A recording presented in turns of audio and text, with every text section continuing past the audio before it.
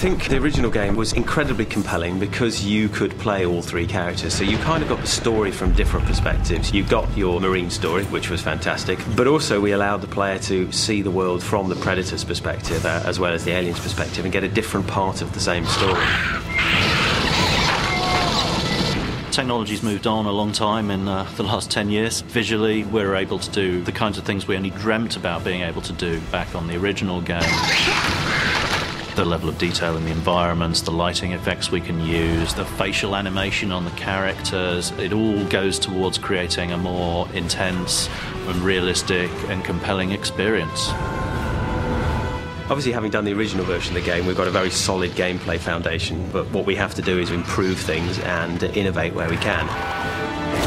The atmosphere of the original game was obviously a really big part of it. The fear of the dark, it's a very primal human thing, and that continues through to this one, but we're able to deliver an entirely new level of sophistication with the technology we have available now.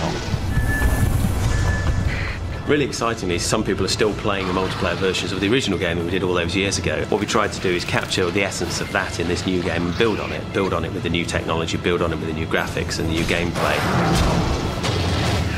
The original game had a whole bunch of game modes in addition to the traditional deathmatch modes, and we've continued that tradition, and hopefully fans of the original game will find their favourite modes very well represented in this one. People ask how long has the game been in development, and it's been something over 2 years now, but in many ways we've been developing it almost since the original game, like 10 years ago, at least the way it gestates in our heads. You know, we've been thinking about creating this game exactly the way we want it to be for a long time now.